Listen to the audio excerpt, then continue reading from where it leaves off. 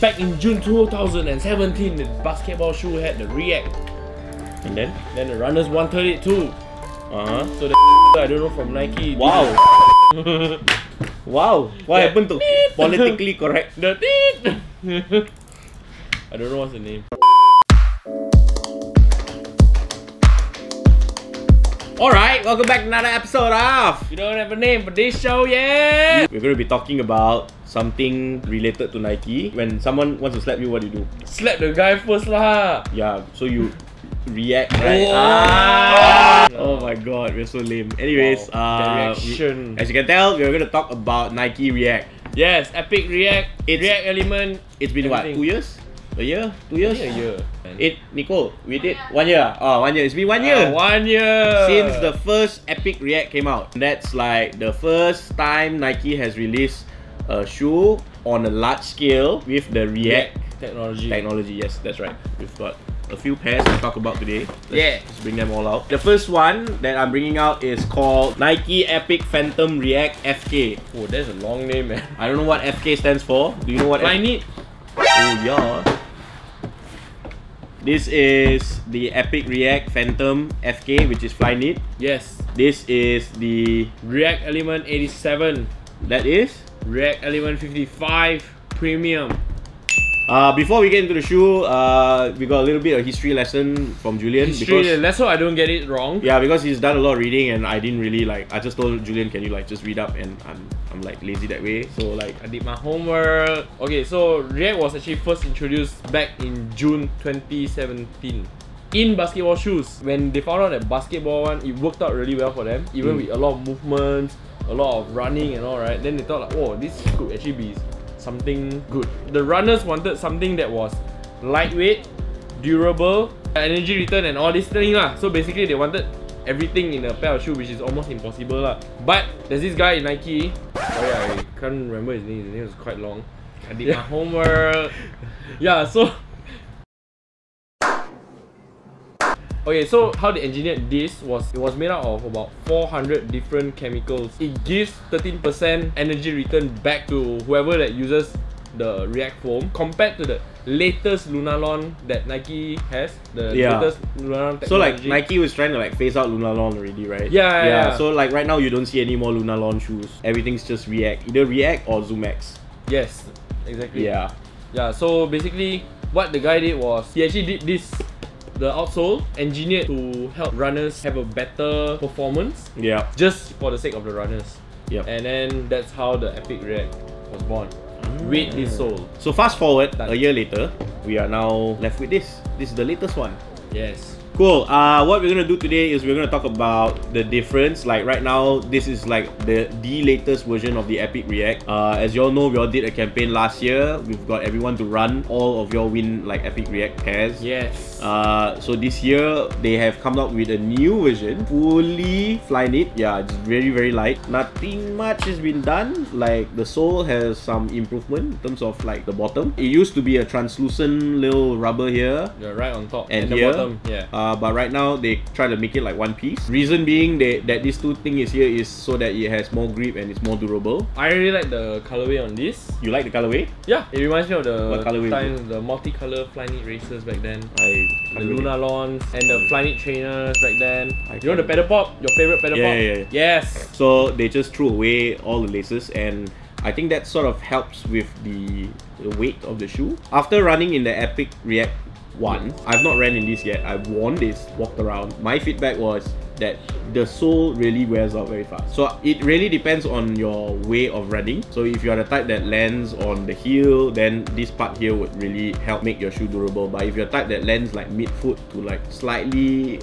above the mid-foot, this part will definitely wear out like super fast. So if you are a type of person who like runs very often, like 3-4 times a week, you will go through this shoe pretty fast. But at the same time, if you're the type who's like just walking, yeah, this would serve you pretty long. Very comfortable. I would say in terms of comfort level, I would say top 5. Top 5? Yeah. The first one, yes, very comfortable. Okay. If I just wear it whole day just to walk, yes, very comfy. But then when it comes to this and this, yes, it's a whole different story. It doesn't even look the same. So this is the running version. This is like the performance side of Nike. Yeah, like this is like really for running. Yeah, like this is lifestyle. So funny thing is, this is also made with a little bit of running in mind. Back when people were really into the Element React 87, I've actually seen some people running with this, and it was pretty like, wow, flexing, huh? To be honest, I don't really think this shoe was made for running. Even the tapak doesn't look like it's made for running. Okay, one thing's very obvious is when you press, like even for this one, if you like press really deep into it, you can feel like this sole is not as dense as this one. So this one really packs more cushioning, whereas this is a bit more softer. It's not really meant for running, it's like super soft. Second thing is, I've read somewhere that all these patterns here is just for gaya sake, you know, like aesthetics. And of course to give it better grip when you walk. But one thing though, I've gotta say, if they can take this and put it into here, will be way better because you make this more durable. Yeah, it's definitely more durable because I mean, when you run a lot, you're gonna mark on the top part. Exactly.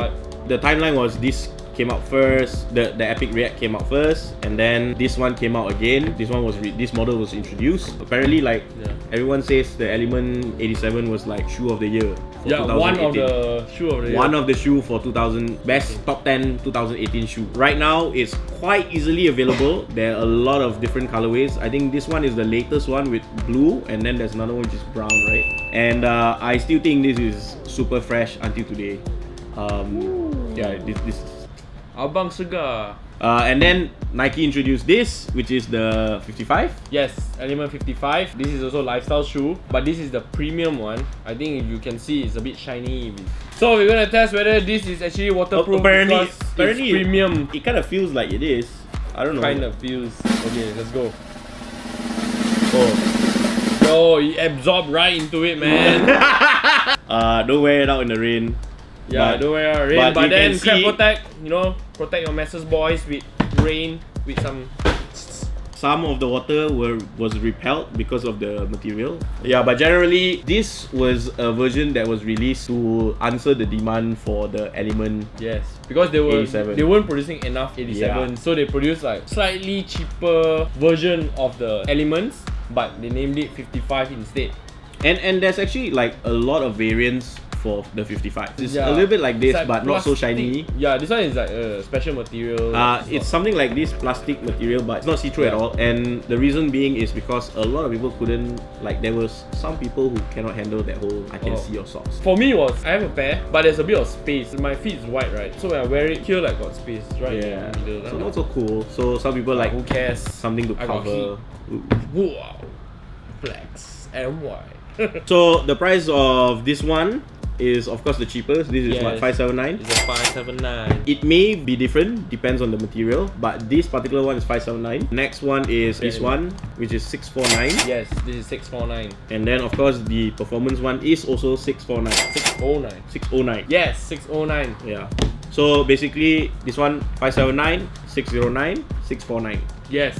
They're all very different in terms of the use. This is of course for running. Very lightweight. I think slightly more light than the previous one. I may be wrong. This one is an answer to people who cannot tahan that see-through Element material. Correct. Element 87. And of course, this is like shoe of the year 2018. Full on see-through. Yes. You buy one shoe and then you buy like 10 different socks and then you just wear it and then you got like 10 different shoes. Yeah.